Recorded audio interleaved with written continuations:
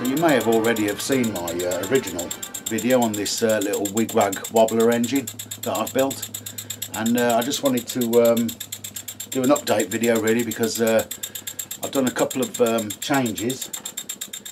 The first change I've done simply is I've machined 6 holes in the flywheel, which is just for decor purposes really, no other reason.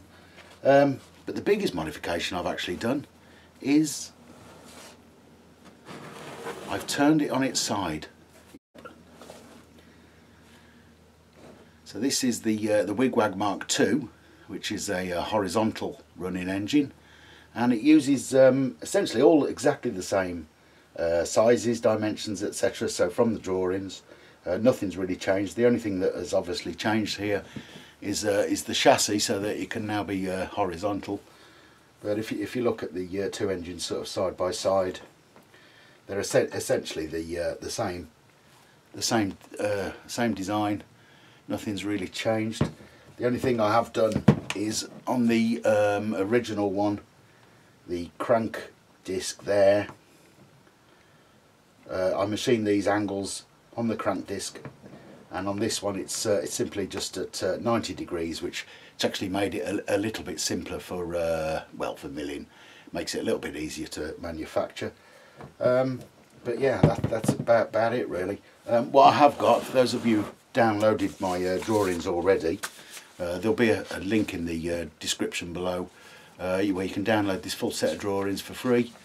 And I've now updated the very last page. Actually now shows the new chassis layout basically. So yep, you know, if you've already downloaded these, download them again, because you'll get the extra sheet then. And then of course, you know, if you're planning on building this engine, you can then follow it up with the horizontal, or vice versa, whichever way around you want to build them really.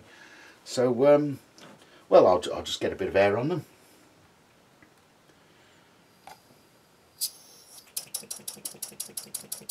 And the vertical engine.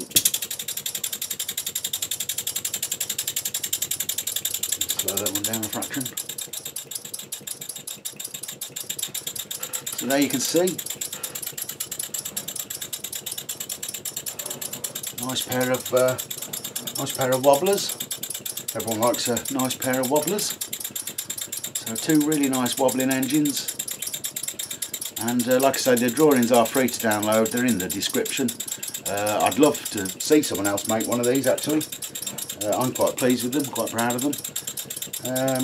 So yeah, if you do that, that'd be good.